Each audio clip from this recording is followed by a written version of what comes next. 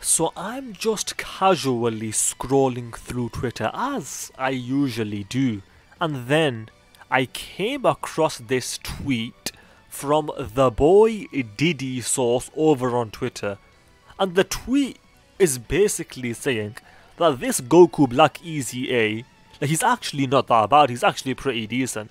Now obviously, well, I hope he's trolling. I don't know if he actually is, because based on the tweet, like, you can't read sarcasm in that. Like, maybe there is sarcasm, maybe he's baiting, and maybe I'm falling for the bait. But I'm taking him at face value, and I'm gonna assume that he doesn't play Dokkan, let's just say that. Or at least not anymore. Because saying Goku Black, his Easy A is not that bad, that is clown behavior. That is actually the worst Dokkan take I've ever heard. Like, saying this guy is actually not that bad is genuinely clownish. It's genuinely, easily one of the worst hot takes I've ever seen of my entire life with regards to Dokkan or anything. Saying this guy's not that bad, what are you smoking? Like, because he is smoking something, I just don't know what. Anyway, moving on. The best LR of each version of Gohan. Future Gohan, beautiful. Super Saiyan Gohan, teen, decent, he's okay. And then Beastless Gohan is garbage. Now, jokes aside, Beastless Gohan is better than AGL Gohan. There's not really any debate to be had. But the only thing I will say is that I don't mind this, even though technically Beastless Gohan is better than AGL Gohan. Because of how beastless he really is, I don't mind this image, if I'm being honest. I don't mind it whatsoever. In fact, I second it. I agree with it. Moving on. Yeah, this Easy A of this Tech Future Gohan definitely surprised a lot of people with how decent he is. He's not actually that good. He's just decent. A lot better than I personally was expecting. I don't think anyone was expecting anything from this guy. And the way it turns out is that he's actually decent, because guess what? If you give a unit dodge, even if it's conditional dodge, he's gonna be usable. And this guy has conditional dodge, and therefore he's usable in the more difficult content because he can just dodge. Yeah, this tweet is disrespecting the Buu Saga duo, and I don't like it. But I would concede that the Buu Saga duo, for the first few turns especially, they needed a bit more. Realistically, this unit would have been completely fine if the only change they made was give them guard for the first 3 turns. If this unit had guard for the first 3 turns, the unit would be significantly better. But without that guard, like, that does certainly hurt them. But if we do get longer form difficult content, that will benefit this unit. But we always say that and we never get it. So let's see what happens, I guess. I won't say too much more for that. Yeah, the boy Toon Rami is being accused of copying other people's predictions, and I don't think he is, because even I'm pretty sure Toon Rami a while back did say he wanted a Dokkan Fest Zarbon. I might be misremembering that, but I'm pretty sure that was the case, so I don't think he's copying anyone with that. Dragon Ball fans hate Cell Saga from what I've seen. If anyone hates the Cell Saga, you're not really a Dragon Ball fan. Because number 1, it's one of my favourite arcs. Number 2, objectively, it's actually, objectively in my opinion, one of the better arcs. The reason I say that is because in the Cell Saga, so many characters got their time to shine, unlike in some of the other arcs. Like, for example, in the Cell Saga, obviously Gohan got his time to shine. Obviously Goku did. Obviously Vegeta did. Obviously Trunks did. But then on top of that, Piccolo had his time to shine with his fusion with Kami.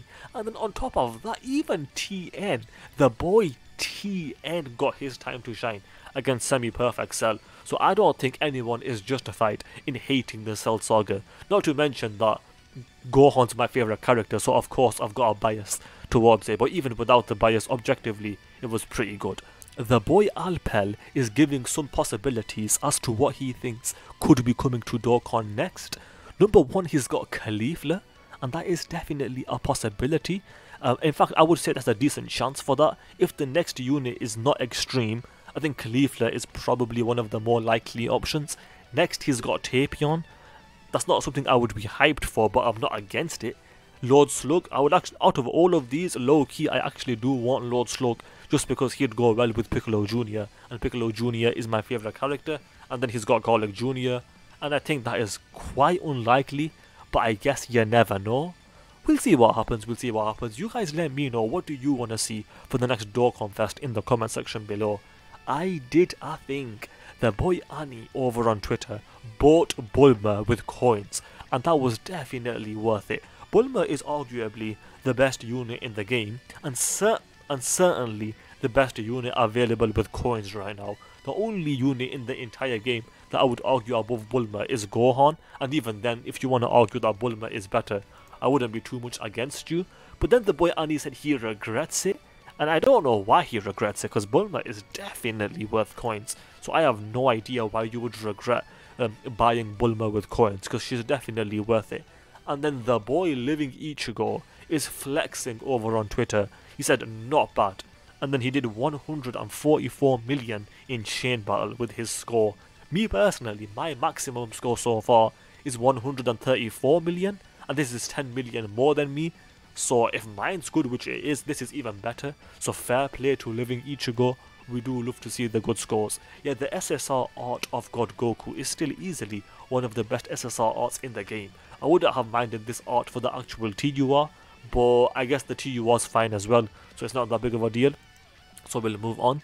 Their best build is Dodge. Honestly, I would be inclined to agree.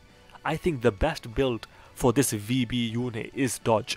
I think that is quite clear, especially after their intro wears away. This unit can get caught off normals, forget supers. So full dodge is definitely the way to go with this unit, at least in my opinion, and the person over here, this is also their opinion. So next is, yeah, this, imagine this as the next Dragon Ball Hero celebration. Vegeta Blue, Super Saiyan 4 Vegeta Limit Breaker, and then Super Saiyan 4 Broly Limit Breaker, or whatever that is. I would be so down for that. That would be so exciting in Dokkan. Let's just imagine it. That would easily be the most hype Dragon Ball Hero celebration of all time by far. This would be sick. Not only is it a fusion, it's Super Saiyan 4 as well, which is easily one of the better transformations in Dokkan.